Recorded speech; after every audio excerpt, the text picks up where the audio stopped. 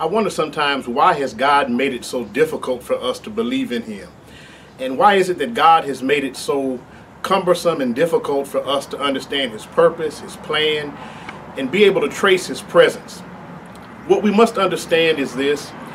Job asks us the question in Job chapter 3 and verse 20. Why is light given to certain people, and why is life given to those who are bitter of soul? Whenever we are trying to trace the hiddenness and the mystery of God, we can begin to see that we must trust God's purpose, trust God's plan, even when we cannot trace God's wonderful presence. There is a tendency amongst us as human beings to miss the roses by focusing on the thorns, to miss the sunshine because we get depressed by the rain. Living a life of faith means that we trust God's presence even when we can't trace His plan, and know that God has a higher purpose for our life.